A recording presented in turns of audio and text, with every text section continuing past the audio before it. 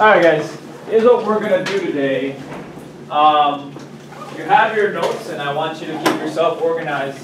Remember, a binder check is going to be one of your test grades for this 6 weeks, so make sure that you are organized.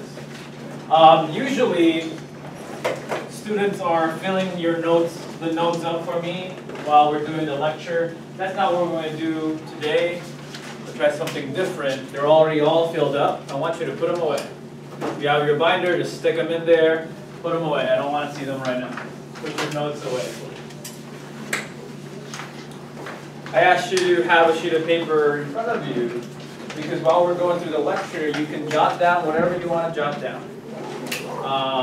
Write down whatever you write down, but make sure you're paying attention because a lot of these are not going to make sense on their own. And whatever you jot down, you can use for the quiz we're going to have at the end of the period. Anybody have any questions? All right. So this is Intro to Government. This is Unit 1, Lesson 1. You need a couple of definitions first. First, we need to define what government is. Government is any institution that makes decisions for society as a whole. They make decisions for society as a whole. And these decisions affect the society in which that government rules. We have many different types of government. We happen to live in a democracy, but there's totalitarian governments, aristocracies. But that's the basic definition of government. What government essentially does is it makes decisions, and these decisions are known as policy. And we'll talk about what policy means in a little bit. But in the United States, we have different levels of government. At the very, very local level, we have local governments like city governments. McAllen is a city government. There's a county government. So the very local there, the very lowest level, we have local governments. Above that is what we have in Austin, which is a what? A state government. So we have local governments. Above that are state governments. Each of the 50 states have their own. And above that, it's federal government, or the national government, which is mostly located where? In Washington, D.C. So in the United States, for examples, there's local governments, there's state governments, and there's also the national or federal government of the United States. Again, if you know this already, you don't need to jot things down. If this is all self-explanatory to you, then leave it alone. Anybody have any questions so far? What these governments do is they create public policy. They make decisions that would affect the people that they rule or they govern over. Public policy is any decision made by government. These decisions have an impact. Whenever Congress makes a law, whenever the Supreme Court hands out a Supreme Court ruling, whenever Donald Trump makes a decision, all of those could be considered as policy or public policy. Laws, legislation, Supreme Court rulings, decisions made by the President of the United States can be categorized into this. When the city of McAllen decides to increase taxes tomorrow on the local citizens of McAllen, that's public policy already. Politics is anything that has to do with government, anything government related. When something is political, something is related to government. Slow me down if I'm going too fast. If there's some things that you may not understand, let me know. Alright, moving on. So why do we care? Why study government? Why study politics? Why does public policy matter? Because government affects or impacts every single facet of your life. A lot of you right now, not just because it's 8th period, but a lot of you right now are very sleepy. Probably the reason why is during the winter break, a lot of you were sleeping at 3 a.m. or 4 a.m. And now you're forced to wake up at 7 a.m. or 7:30. In your heart of hearts, there's probably many of you here that wouldn't wake up that early if you had the freedom not to wake up that early. The reason why you wake up at that time is some local government out there decided that McAllen School District starts at 8:15. If you had a hard time swallowing your school lunch today, that's because of government. when you go to sleep, the clothes that you wear, the car that you drive, whether or not you're going to be late for school because of traffic laws, those are all related to government. Every single thing about your life is impacted by government. The amount of available income that your parents can spend on you, that's affected by government. So why study government and politics? Because it has an impact. It impacts the people. It impacts you. But that doesn't matter. That's not why we actually study government. We study government because it's a two-way street. Not only does government impact us, we can impact government. We are a democracy. We are able to influence the policies, the decisions that government makes. So not only does government impact us, we have the ability to influence the decisions, the policies created by government. Anyone have any questions so far? So how do we influence government? Through participation, through voting, through demonstrations, through many different methods that we're going to learn in this class. But participation matters, and it matters a lot. And I'm going to give you an example of how important participation is. In the United States, when we divide people by age group and we examine who participates, who's politically active, you could probably predict which one of these is probably going to be more active. Old people or young people? Older people. People who are 60 years old or older are known to be more politically active, known to be more likely to vote. While young people, our generation and your generation, are the least likely to vote in the United States, least likely to participate. What that entails is the decisions, the policies getting cranked out by government probably benefits who? The old people. If you look at all the benefits that they receive from government, like when they retire, they get a Social Security pension. When they retire, they get Medicare, which is health care for free. You don't have those advantages. Some of you in this class right now, in 5 months, you're going to have a problem of paying for your college tuition. That's not something government provides. Interests and concerns like that you young people have, those are often ignored and set aside by government because during election time you are invisible to them because you don't matter. They're accountable to these old people, they're scared of these old people, but for you guys, you don't matter. Today, if you're a politician and you advocate for cutting Social Security or cutting Medicare for old people, for most politicians that's political suicide. Because they know most of the people that vote are on the elderly side, and advocating for those causes would be political suicide. So participation matters. The policies, the decisions that government creates is affected by participation. One of our main topics today, on your tests in 2 weeks, this is something that you're going to need to explain to me. So if there's any part of this policy-making system process that you do not understand, you stop me and let me know. The policy-making process is in 5 parts, divided into 5 parts. But by the way, what is public policy again? Any what? Decisions. Any decisions made by who? Made by the government. Any law, any action, any ruling made by the government is considered public policy. And today, you're going to learn how those policies get cranked out, how those policies are created. Step number 1, it always starts with us. It starts with the people. We're a democracy.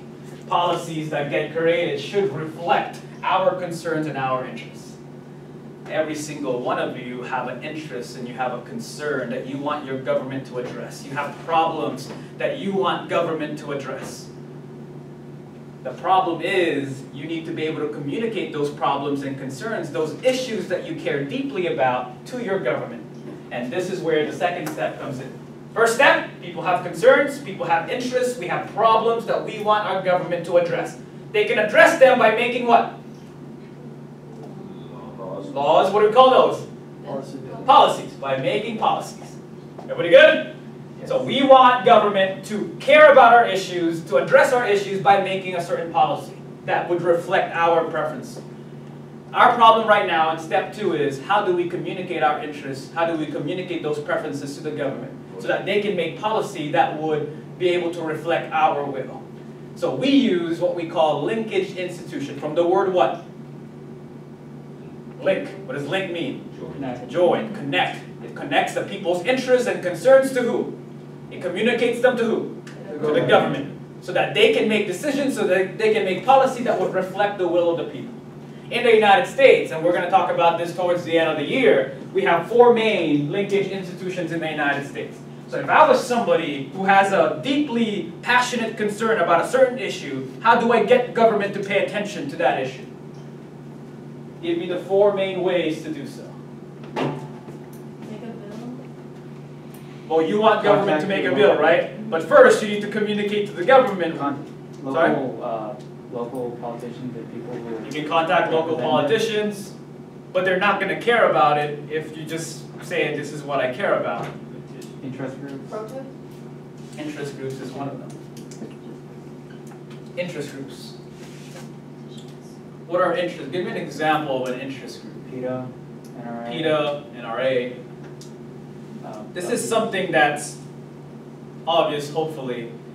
Government is going to listen to you better if you participate in forms of groups. One person may not be enough to government to care about. But if you participate in groups and pull your resources together, that's something that government should not be able to ignore. If I was somebody deeply dedicated to gun rights, which group should I join? NRA. The NRA, the National Rifle Association. That's an interest group. And their goal is to influence their government to make policies that would reflect the preferences of the NRA. If I care about animal rights, who do I join? I join PETA. If I care about African American rights, who do I join? The NAACP, right? So those are called interest groups. Anybody? What else? Protest petitions. Protests, petitions. Looking for 3 other main ones.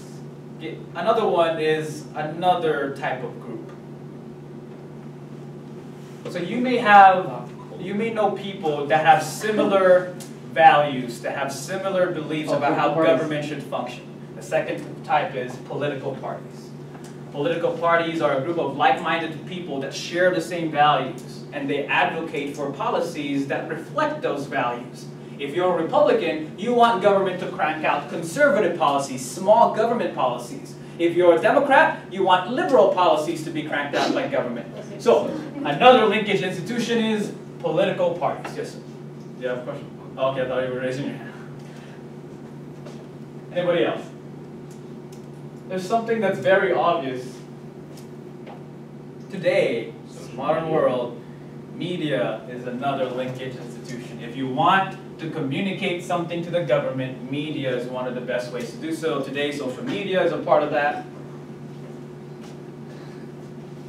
But none of you have said the most common way people communicate their concerns and preferences to their government. What is the most common way?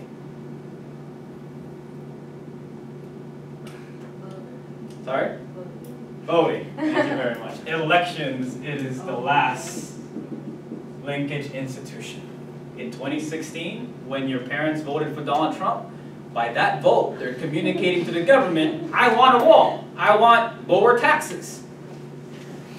They're communicating that preference to the government. Anybody have any questions over this? So that's the second step. If enough people care or care about the issue, because you've communicated them through linkage institutions, government might pay attention to that issue and put that issue on their policy agenda. This is the third step, policy agenda. The policy agenda are the issues that government is paying serious attention to. Again, policy agenda are the issues that government is paying serious attention to. You're not going to be able to put your concerns in the policy agenda if you don't use these linkage institutions effectively. First, you need to communicate your concern, and that concern might be put on the policy agenda of government. Once an issue is put on the policy agenda, government is forced to make a decision to address that issue. So it goes to the government. And whatever issue is on their policy agenda, they make a decision on that issue. And what do we call all decisions made by the government? Policy. A policy. Anybody confused? Alright, any policy, any law, any Supreme Court ruling, it doesn't stop there, it's a cycle. What do? They have an impact on who? They have an impact on the people. And that impact might create new concerns, it might create new interests that you want government to address. So, review. Where does the process start? What do we have? What do people have? Concerns. We have interests that we want who to deal with. We want government to deal with, but we need to communicate those concerns. What do we use to communicate those concerns? Linkage institutions. Name me the four. Political parties, interest groups, media, and elections. Everybody good so far? If enough people care about that issue, it might be put on the government's what? Policy agenda. These are the issues that government is paying serious attention to. And once those issues get put on the policy agenda, government is forced to address those issues. They're forced to make a decision on that issue, and that's called a what? Policy. And every policy impacts who? The people. Anybody have any questions? All right. Moving on. Talk about democracy. The United States has a government form that most countries have adopted already, which is a democracy. There's two types of democracies. There's two categories of democracies that you need to know about: direct democracy and representative democracy. Before that, where was democracy invented? Greece. Greece. What city-state? Athens. Athens is the birthplace of democracy. And in Athens, they have a very different type of democracy than we have today. First of all, not everybody could participate in their type of democracy. Usually, half the population were slaves, and they don't have any rights. Women didn't have any rights either. So it's usually white men of age that are able to participate. They have a democracy called a direct democracy. What's the difference between a direct democracy and democracy that we have right now? What we have right now, the answer to this question is representative democracy. What is the difference? Direct is like who they vote for is exactly who wins. What they vote for is exactly who wins. I feel like direct is like when the people have like We represent ourselves. yeah, when We represent ourselves, that's close. like we vote for a representative. What does government do? They make what? Policy. They make policies. Oh, a direct is when the people get to vote on policy. In a direct democracy, people get to make the policies. We make the decisions. In a direct democracy, policies are created by the people. Those decisions are created by the people. In Athens, here's how it worked. Every week or so, the citizens of Athens will gather in the town square, and they would create laws, and they would vote on those laws. They make the decisions themselves. They make the policy themselves. Makes sense for everybody. What do we have in the United States? Do we all go to Washington, D.C. every week and make laws? No. Some of you have never seen a law in your life. What do we do instead? We elect officials that would make those policies for us. And hopefully they would represent our interests. So in a representative democracy, we elect officials that would make policy or decisions for us. Is everybody good with the difference between the two? So obviously the United States has a representative democracy. It's just more logical to have a representative democracy than a direct democracy in the United States. We're just too big to have a direct democracy. All right. Now, the big issue today for lesson 2 is the different models of representative democracy. Sure, we do have representative democracy in the United States, but political scientists have different opinions about what that democracy looks like, or what it should look like. And the fundamental question when we're analyzing these types of representative democracy is, how much power do we give to the people? How much influence do we give to the people? Right now, some of you might be thinking that question is silly. It should be as much as possible. But we'll talk about why that may not be the case, and why some people have different opinions about how much influence should people have in the policies that government creates. The most democratic and the most open of these three models is what we call a participatory democracy. A participatory democracy. It's in the wording, guys. Don't get them confused on your test. In participatory democracy, we have broad participation of citizens. Everybody, every individual gets to participate. Every people get to influence the government and gets to influence the policies. It emphasizes broad participation. You, as an individual, have a voice. You have a lot of say on what policies get cranked out by your government. That's what participatory democracy calls for. Broad participation of individuals, giving individuals a lot of influence over their government so that the policies that get created reflect the will of the people. It gives all citizens the opportunity to participate, to influence their government. And again, that sounds like a good thing. We'll talk about why it may not be a good thing, the criticism about participatory democracy, but what's the advantage? If we allow people to have a say, if we allow people to influence their government and affect what kind of policies get created by government, it empowers the individual. You have a voice, you have a say in what kind of policies get cranked out. You're not left out. No one is left out of the process. You have some influence over your government. Next, whatever policy that gets cranked out by this type of democracy probably reflect whose will? The people's will. If we allow people to influence the government, if we give them access to their government, and if we give them power over their government, the policies that get created by that government is going to reflect the people's will. So the major advantage is government policy will reflect the will of the people. Is everybody with me so far? And a lot of people in the United States argue that this is what we have. We allow people to participate in elections. We allow people to have a voice. We allow people to have influence over their government. We'll talk about how that might be delusional. All right. There's examples of this in modern day United States. One of the main examples are town hall meetings. This is usually done at the local level, where people meet at the town hall and they talk about policies, and they get to talk to their congressmen, they get to talk to their politicians, and they have some influence over what decisions, what policies get made by their government. They talk about their preferences, and they influence the policymakers that would create those decisions.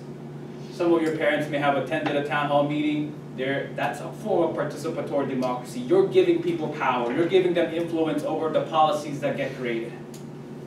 Make sense so far?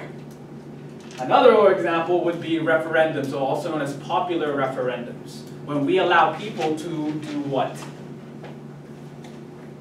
If you look at that picture, that should give you a clue. We allow people to vote on policies.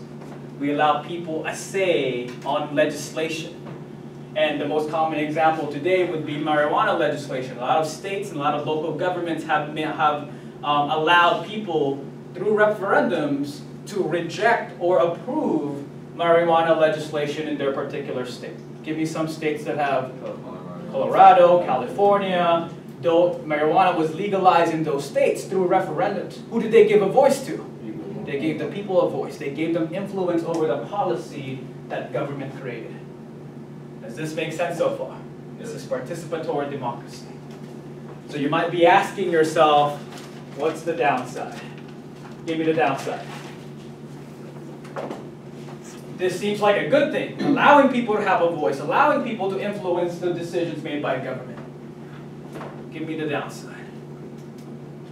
Everyone has a voice. There you go. This is the main problem with participatory democracy. That's why our founding fathers, you'll see later on, were not really in favor of participatory democracy, of giving too much influence to the people of the United States. Because there's going to be times where government is going to have to make policies and decisions about certain issues that may be complicated, that may require a lot of expertise.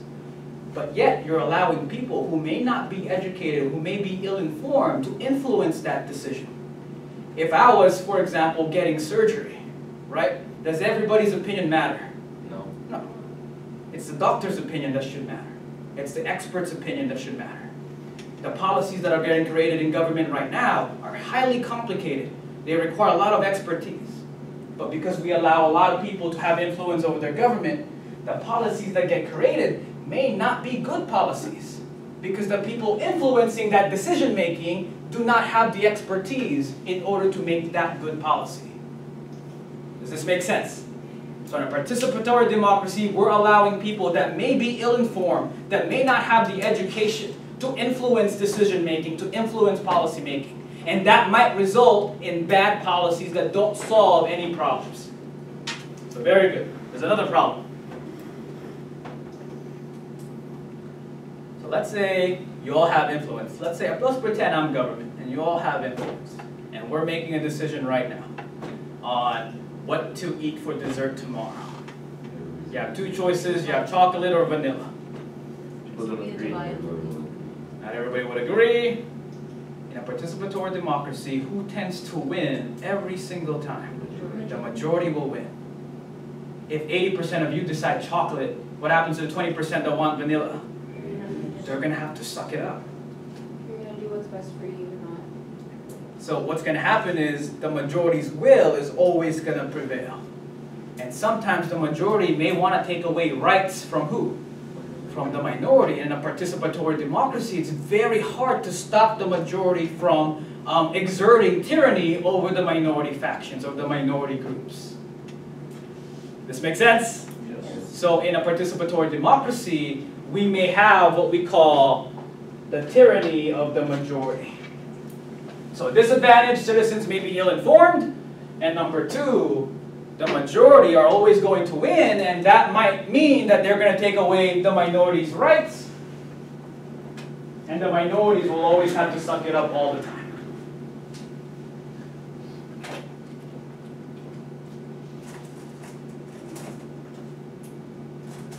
All right, next model is pluralist democracy. Pluralist. What does plural mean? Multiple. This is the difference between participatory, number one, and number two. Participatory democracy is broad participation as individuals. We allow individuals, single people, to influence the government. The main difference with pluralist democracy is it's also broad participation, but as what? As groups. That's the key word you need to remember here. Groups. This is group activity or political participation. It calls for allowing people to get together and advocate for common causes that they all care about and try to influence the government as what? You're influencing the government as groups, as a unit, or as people that have gotten together. Everybody good? All groups have a way to influence the government. All groups have a way to influence the government. Pluralist democracy calls for every group to be able to have access and influence over the decisions that government makes. Not everybody may have equal influence, but everybody has a way to influence. It doesn't matter if you're the NAACP or you're the KKK. You have influence over the government. You have a way to influence the government and to influence the decision that the government makes. Everybody good with that so far? Broad participation in the form of groups. That's what pluralist democracy calls for. And in here, since we have many different groups, and they're all competing for whose attention? They're all competing for government's attention. There's competition involved.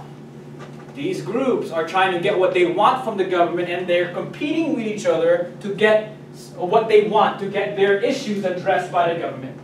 Today, what's the biggest evidence that we may have a pluralist democracy? What exists? We have the Democrats and Republicans, and what exists? What else? Interest groups exist. Interest groups that are advocating for different causes. And what are they all doing right now? They're all competing for whose attention? For government's attention, from benefits from government. That's the biggest evidence that we may have a pluralist democracy. Everybody good? Another evidence is in the Constitution of the United States, the First Amendment. What kind of rights allows for these groups to exist and compete for government's attention? Speech, freedom of assembly is very important. Freedom of petition is also very important. Our founding fathers allowed these groups to exist. Alright, so what are the advantages of a pluralist democracy? Public interest is if we allow all interests to be represented, if we allow all groups, no matter how insane they may be. Let's say we have the KKK, for example, and we have the Nazi Party of the United States. Those guys are also allowed to compete. They're also allowed to influence the government. But if we allow everybody to participate, if we allow everyone to have a voice to influence the decision made by the government, so as a result, it should be that these policies that government cranks out should still reflect whose will? The people's will. Because all interests are represented. All interests have a way to influence their government. So, the policies, public interest, is still reflected in the policies that government makes. But there's another advantage that participatory democracy does not have. And what is that? Again, let's pretend I'm government, and you're all groups, and you all want something from me. The problem is government doesn't have all infinite resources, and sometimes saying yes to one person means what? Saying no. If I say yes to the NRA, I'm saying no to the people that want gun control, for example. So you're all competing for my influence. You're all competing for me to make policy that reflects what you want. What's the problem? No one's ever satisfied. You all have influence over me. We allow that to happen in the United States. We allow people, the groups, to have influence over our politicians, influence over our government. What's the problem with that? So let's say I have $1, and you all want me to spend that dollar on something. Can everybody get what they want? No. No. So what do I do? The majority. Sometimes I give it to the majority. All of you are competing. It's like you give people. Wait, what am I talking about right now? Let's back up. We're still talking about, all right. The advantage of a pluralist democracy is because all these groups are competing, unlike in pluralist democracy, not one group can become what? Superior? Too powerful. Not one group can become too powerful. Because if a group becomes too powerful, what are the other groups going to do? They're going to work to reduce that power. They counterbalance each other. In a pluralist democracy where all groups are allowed to compete, these groups are all competing against each other, counterbalancing each other's influence, and no group becomes too influential or becomes too powerful.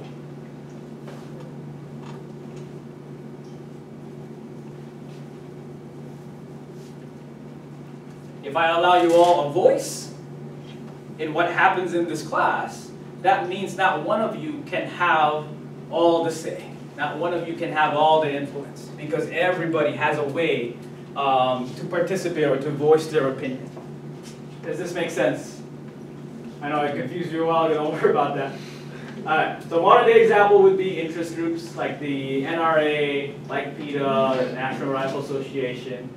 There's also criticisms of pluralist theory or pluralist democracy. The fact that we allow all these groups to exist may be detrimental to our democracy. Why? Let's go back to the example I just gave you. I'm government, I have $1, you are all groups, you all represent groups, and you want me to spend that dollar in what you want. I'm government, I'm trying to make everybody happy. I'm trying to make all your interests heard. So what am I going to do? I ran out of resources. Maybe you're gonna choose what's best for you. What kind of decision will I make?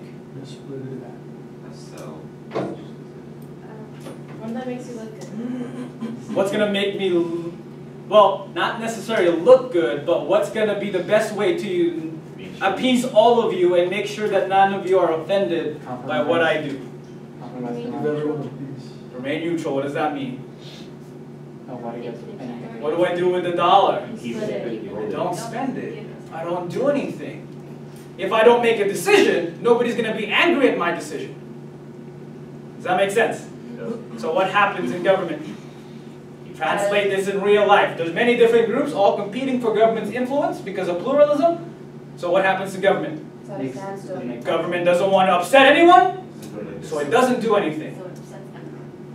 Sometimes. And no policy gets created. So sometimes, as a result of pluralism, there's two things that can come about. The criticism is because there's too many interests, two things can happen. Number one, gridlock. Government doesn't do anything so that it doesn't upset anyone or offend anyone. Government freezes up and doesn't create any policy. What was that called? Gridlock, or governmental gridlock. Guys, I'm sorry, this is my handwriting. I know sometimes it just scribbles. Just pay attention to the words and you should be able to be okay. What else can I do? Some of you suggested splitting the dollar, right? If I split the dollar among you, are you all going to get what you want? No. Not really. So, let's say I was government right now, and I know right now there's people like the NRA, there's a group like the NRA that's advocating for gun rights, and there's an opposite group that are for gun control. They all have influence over me, so I try to make both happy. One result would be gridlock. I don't do anything so that I don't accept any of them. What else can I do? I can make policy that would try to make both happy. But what kind of policy would that be? Compromise. Is there a reasonable kind of policy No. that would make both sides happy? No. It's going to be contradictory policy. So either no policy gets made, or contradictory policies or bad policies get made. Policies that don't solve any problems. And what you should know right now, guys, is there are sometimes government has to make tough decisions that are unpopular. Government has to make decisions that are going to upset a certain group to solve a particular problem. But because of pluralism, because there's many different interests that government is being pressured by, sometimes they try to make policies that try to make everybody happy, but it ends up not solving any problems. Because the real solution requires upsetting some people, requires offending some groups. But because of pluralism, because government is trying to make everybody happy, all interests should be served by the government, we end up with policies that don't make any sense, that are contradictory, that are going to make the problems worse. Does that make sense to everybody? All right. So an example I gave here, this is Obamacare. What do you notice right away? Massive. Sorry? A lot of people. It's a lot of pages. I don't exactly know how much pages, but it's a lot of pages. Why? Because when they were making this, there are a lot of groups influencing Congress and the President of the United States to get what they want into that legislation. You have pharmaceutical companies, people that want health insurance, people, hospitals, doctor groups, trying to influence this legislation. And it grows larger and larger and larger. And as a result, instead of solving the problem that it was intended to solve, it may have made it worse. Does this make sense? That is pluralism. The last one is the easiest one, hopefully. Elite democracy. Elite democracy.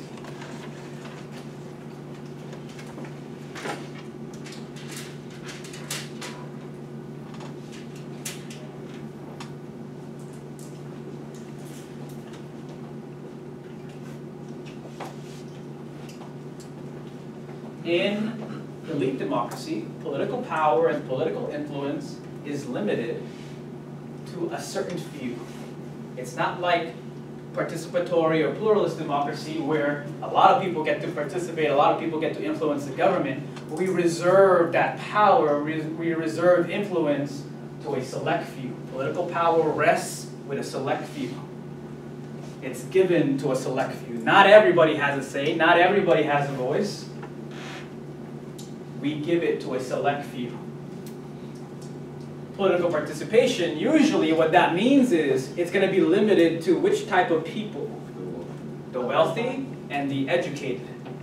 The wealthy and the well-educated.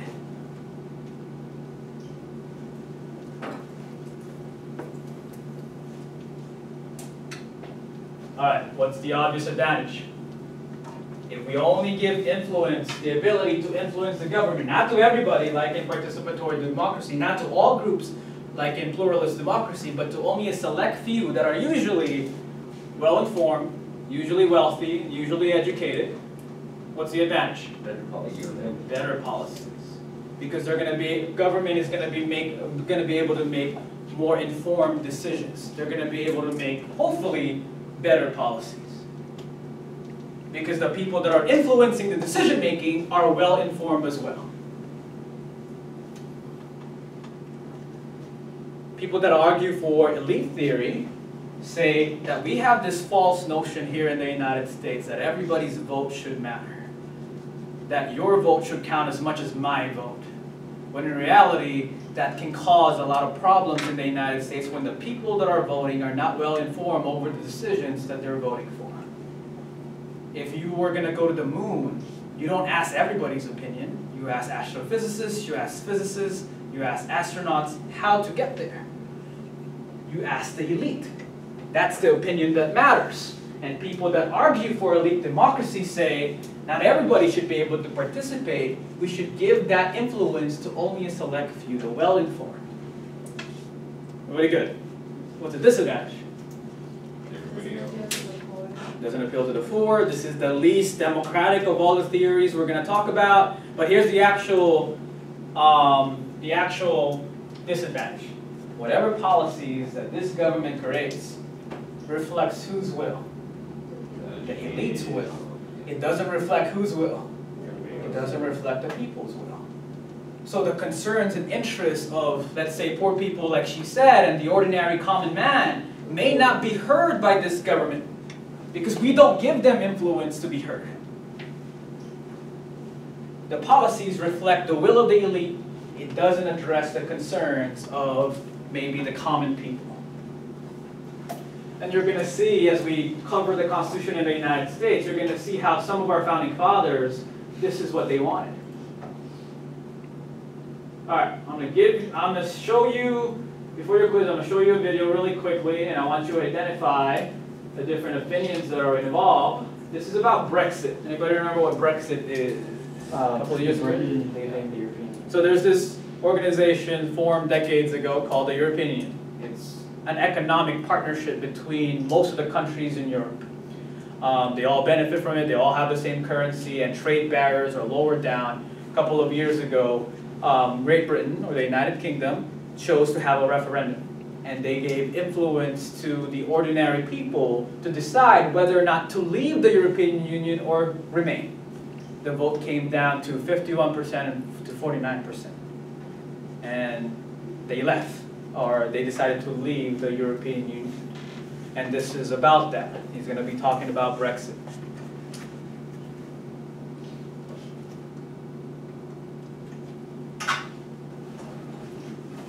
Brexit means British exit.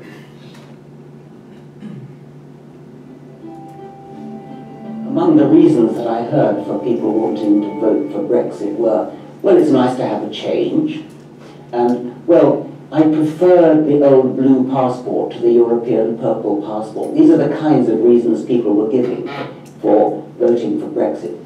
The day after the referendum, the most Googled question in Britain was, what is the European Union? During the Brexit campaign, one of the leading politicians favouring Brexit, Michael Gove, said to the British people, you are the experts. You don't trust experts. You are the experts now. So ordinary people who have absolutely no knowledge of economics or politics or history decided on a 50% majority to vote Britain out of the European market, which was out of the European community, which was a very, very complicated, detailed, ramified structure that had been built up over decades. And so at one stroke, the British people who had no knowledge, no expertise, were given the opportunity by a reckless David Cameron to vote us out, and they did, by a very narrow margin.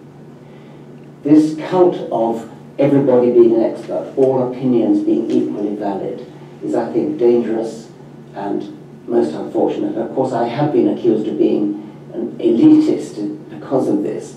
And yes, I mean, when you're about to have an operation, you want an elite surgeon to cut you open. You want an elite anaesthetist to put you under. When you're about to fly, you want an elite pilot to fly you.